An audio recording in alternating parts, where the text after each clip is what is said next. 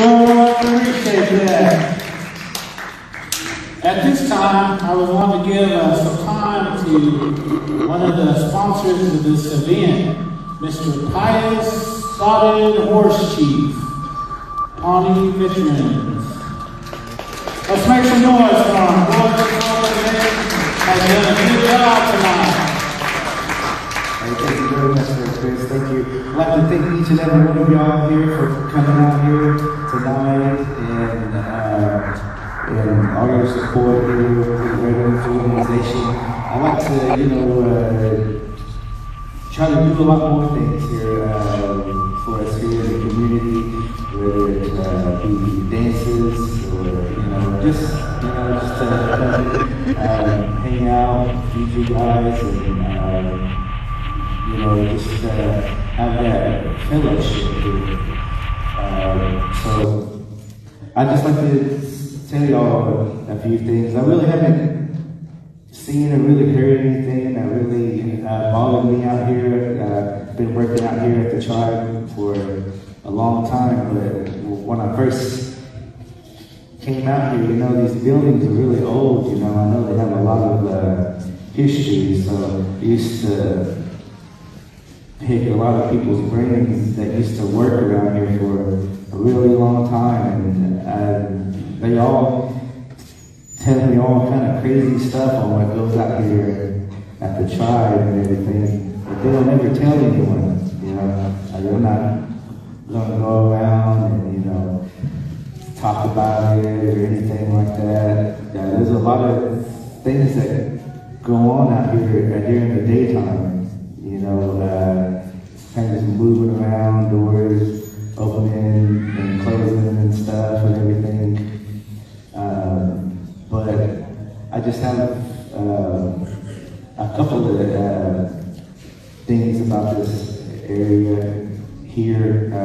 I know that there's a lot of little people out here, and I'm thankful that I haven't seen any, because I know a lot of people that have.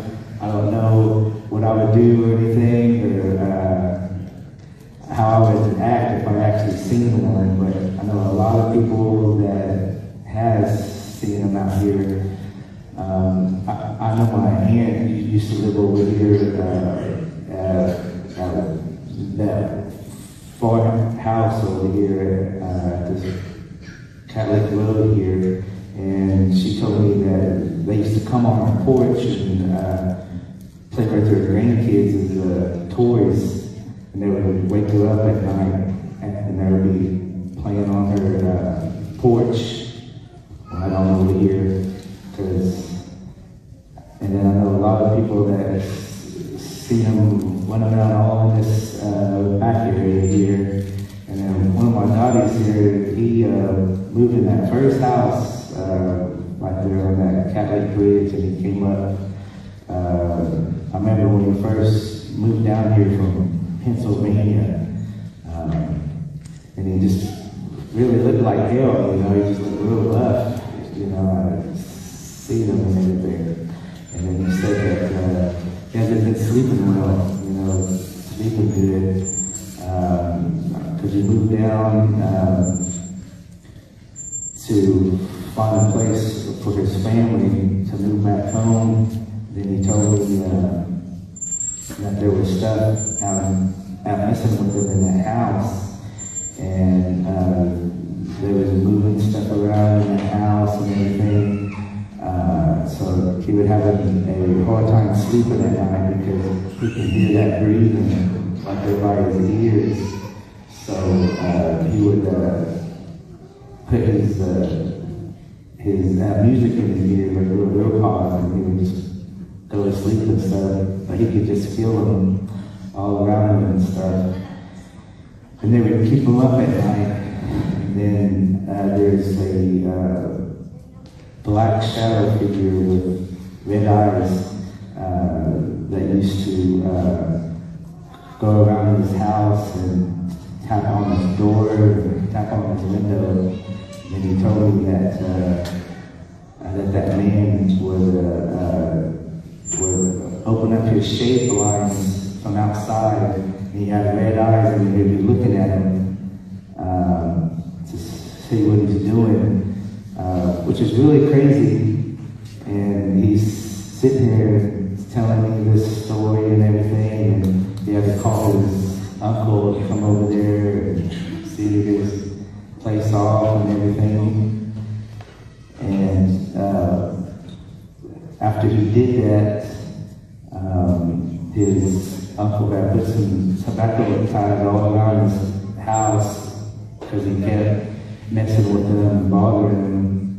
And after that, he would look outside and he would see that man out there with those red eyes still looking at him, but he wouldn't cross those tobacco ties.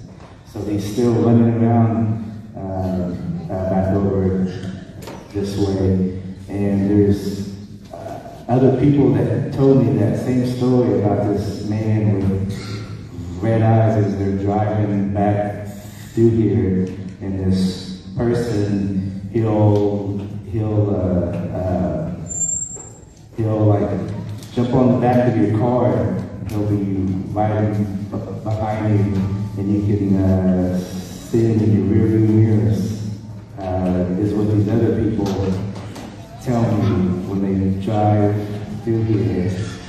So just the caution, just to let y'all guys know that there's something over there with red eyes, and there's a lot of little people around back here and everything. And like I said, you know, I'm a little glad that I haven't seen anything out here.